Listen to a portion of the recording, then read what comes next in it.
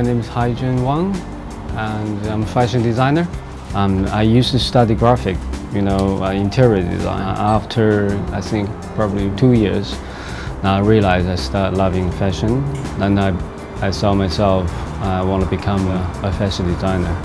I found a place in the Portobello Green arcade.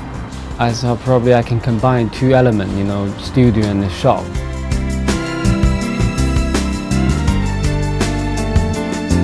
I start my collection,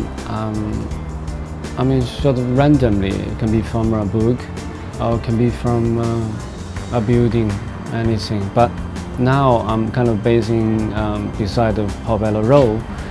I think that's the best place I can get most of my inspiration. Like last term I took a picture. I just bought a picture from the market, and that was my collection starting point.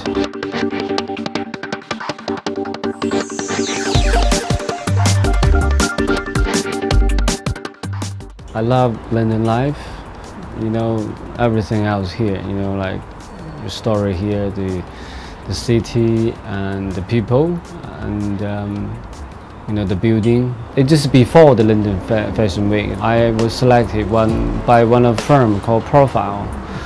So they put me into kind of catwalk as well as exhibition, a one-day event, and that was my first debut collection.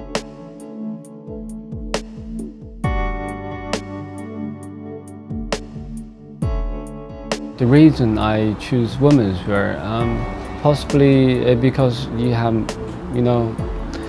at the time I think women's wear you have more space to create.